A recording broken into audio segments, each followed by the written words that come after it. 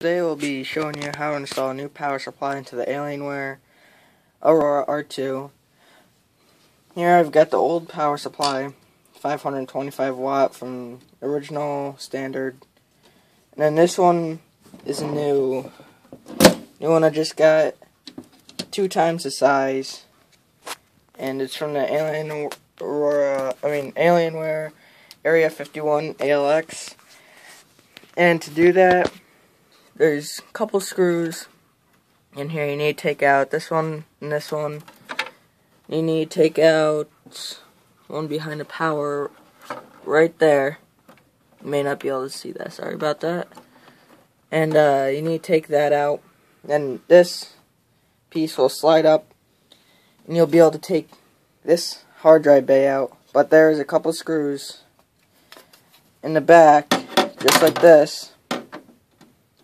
There's 4 of them in the back, and then under the casing there'll be 2 screw holes you need to take those screws out of. And that's all you gotta do, take the hard drive bay out.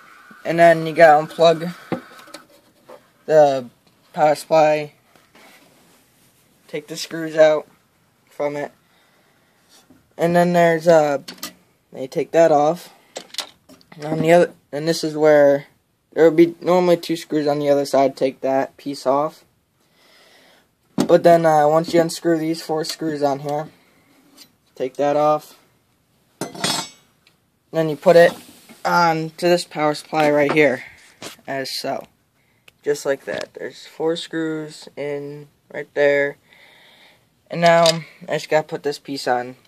There's 4 screws in the back that I need to put in. And I will be doing that. Now everything should fit okay. Those screws are in. And then this side screws are in. And then before you put it in, there is normally a metal stud right here to keep that little plastic cover in right there. And right about here. You have to whack them with a hammer and a screwdriver, well, a flathead. And you gotta hit them at the end of them.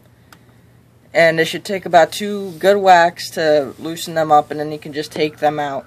It's as easy as that. Because when you put in this new power supply, it's going to be hitting those. It's as easy as that. I'm going to put in the new power supply right now.